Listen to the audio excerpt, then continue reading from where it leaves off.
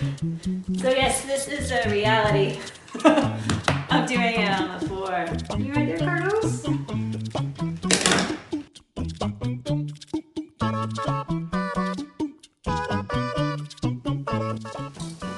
Oh, hi there! Do you want to learn how to make a fantastic boa for the quarter of the price of a full ostrich boa?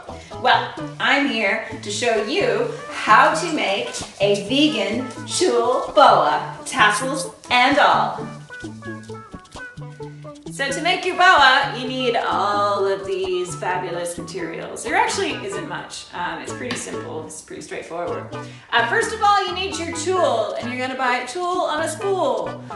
So these are 6-inch wide, 100-yard spools of the tulle, the color you're using.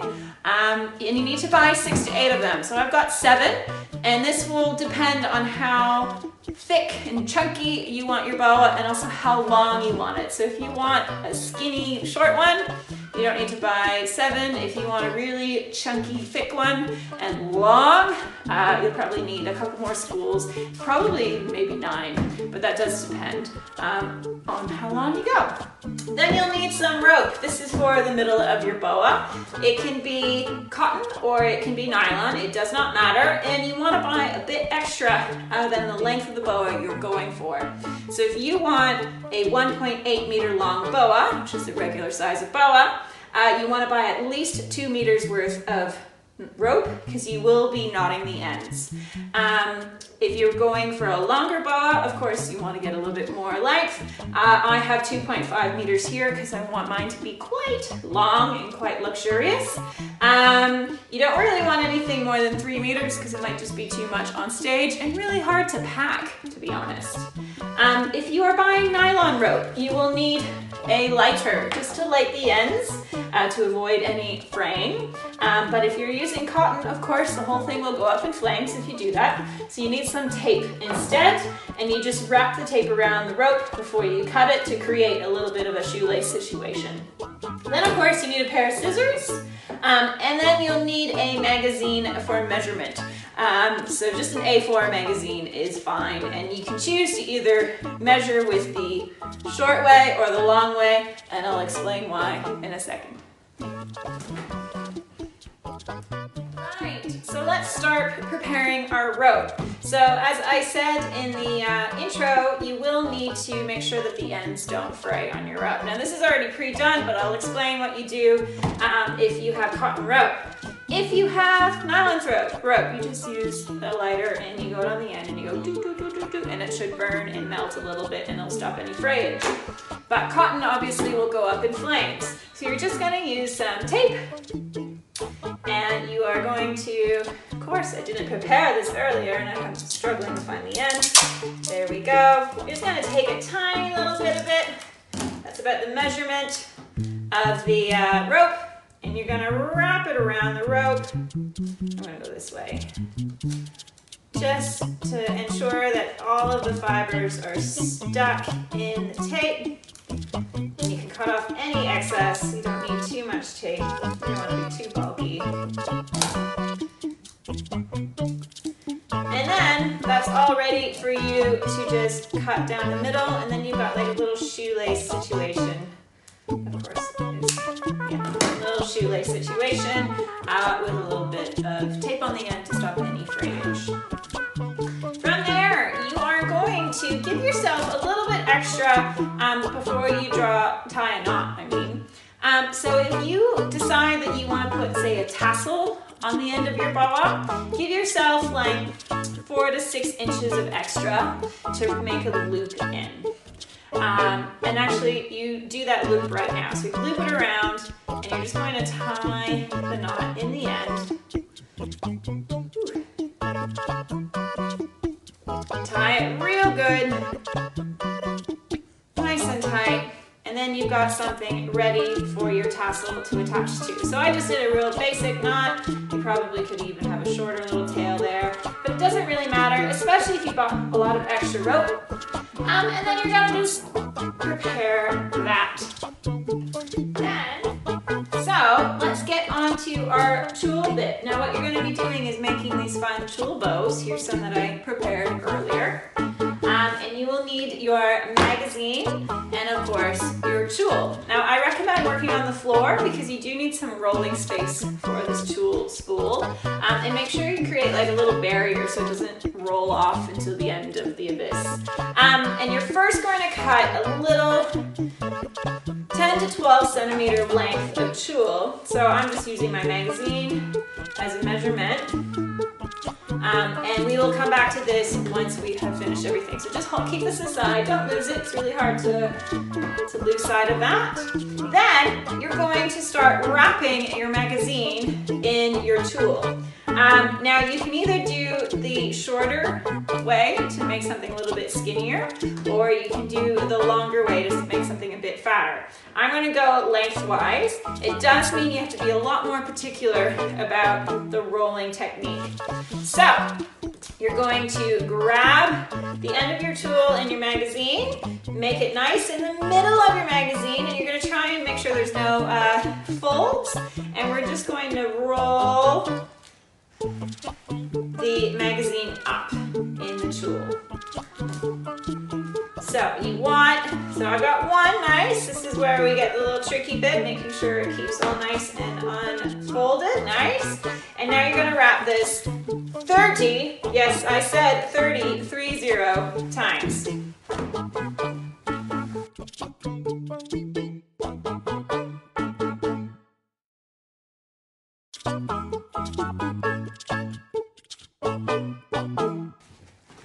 All right, once you've done 30, you're going to cut the tulle really close to the end of your magazine. And then you're going to grab that little piece again, and you're going to fold it so it's about 1 centimeter wide. And you're going to just place it aside for a second as we slide this magazine out of our tulle bundle carefully.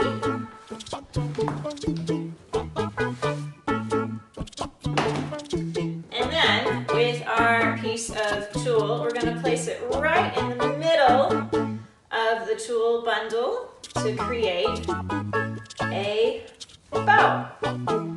So you're going to tie it nice and tight right in the middle.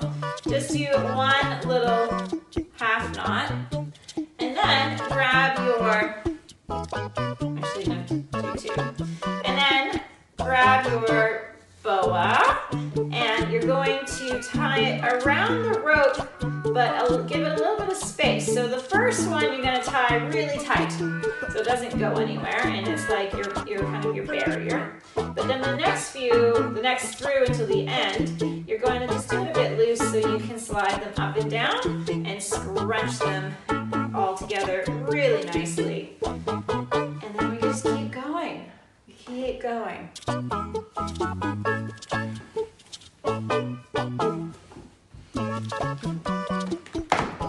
So we got our 10 centimeter piece.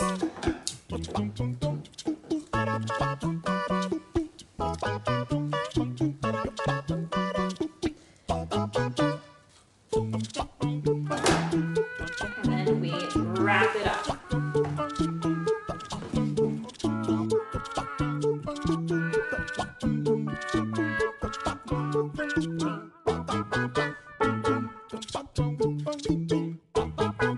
All right, we cut it really close to the end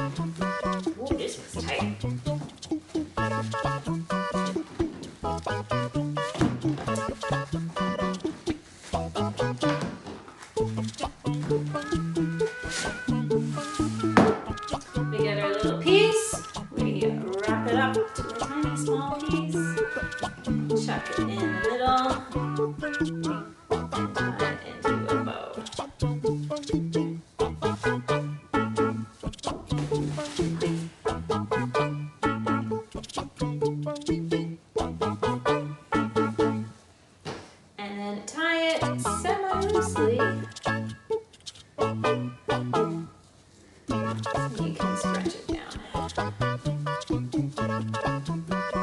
Keep going. All right, so after you get one roll done, you've got at least 10 little bows here. So really what you do is you keep going until you fill it all the way up.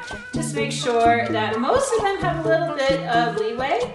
You want to be able to slide the bows up and down the rope, but do make sure that your bows are super nice and tight, because what we'll do next is we'll cut the bows open so you don't want any of that tulle slipping out of your knot. But yeah, keep going. You look how much more extra you got.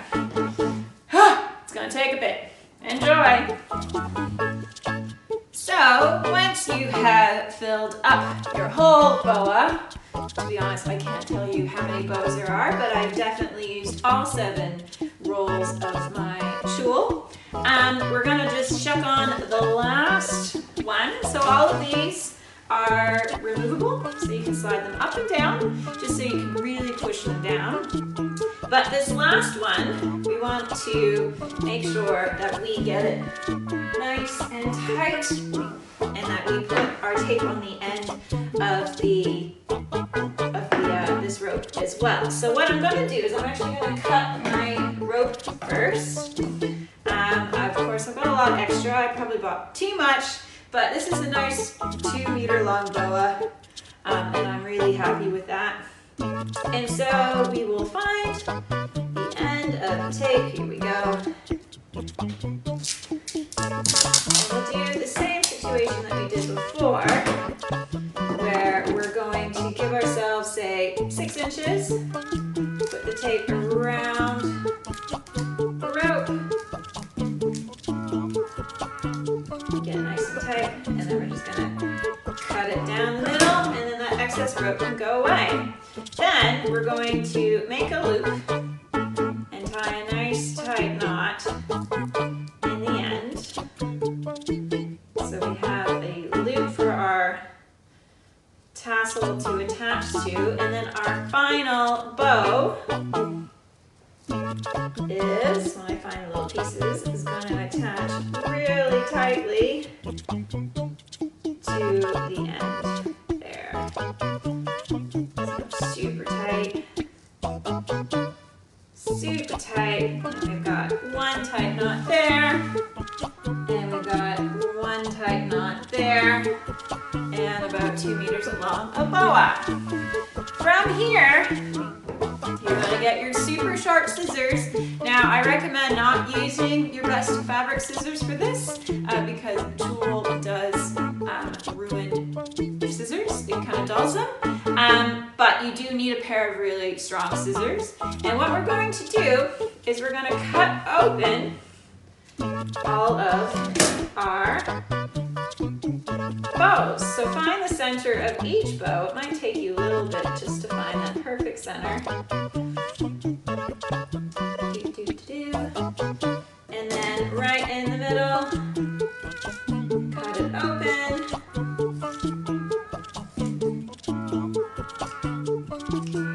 And then do that on all of your bows. This will take a while, so we will cut a few and then do a cutaway for the beauty of film.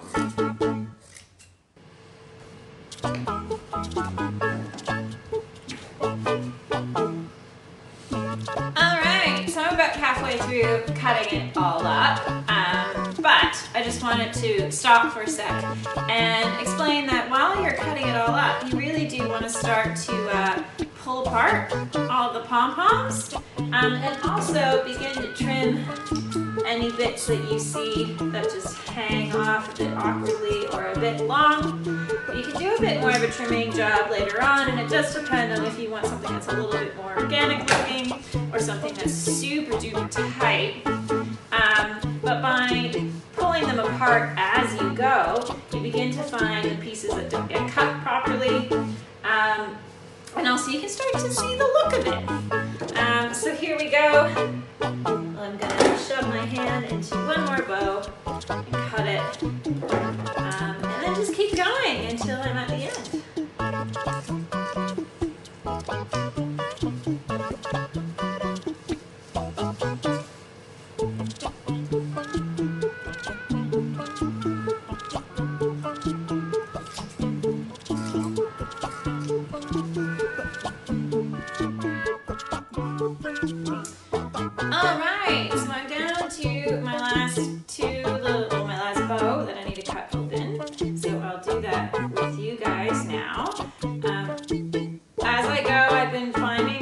shove your hand all the way through it. Find that to be the easiest. To then find kind of the middle and then cutting it open. And then we'll get this last one. Yeah. And cut that one open. So, all of our bows are cut up. Oh, missed a couple pieces in there. That happens. Just need to find it. And go for it. And so you can see, as I've been going, I've been trying to trim any weird loose bits, but also completely start to pull apart the piles of tulle, so it doesn't look less like they're stuck together and more that they are individual pieces. So I've even been scrunching them and like pulling them apart. It can be pretty rough. I've been finding some bits that haven't been cut properly. So just have your scissors on hand. Be prepared to vacuum at the end of this. And just cleaning up the edges and cutting off any that are too long as you find them when you begin to fluff them up. So, as you can see, this end is pretty much done. And this will, as you use it, you'll find that you'll get more and more kind of fluffiness to it. You can hang it up and trim it so it's uniform. I'm actually loving how fuzzy this looks because it looks like a little yellow sunshine cloud. And then what I've done is I've just added the tassel on to the end here for a bit of weight, but also just for a little bit of glamour. So that's completely optional, and you'll see at the end what it looks like. So I'll finish cutting this all up and fluffing it up, and let's put this baby on. And so once you've fluffed up all of its tulle, and you'll have to keep doing that during its lifetime, you then got a luxurious full tulle boa. Now, tassels, just head to our other Humble Sequin video on how to make your very own tassels out of fringe. And you can even do it with some beaded fringe. And then you just chuck them on the end for a bit of weight and a bit of extra glam. Thanks guys, I'll see y'all on the flip side.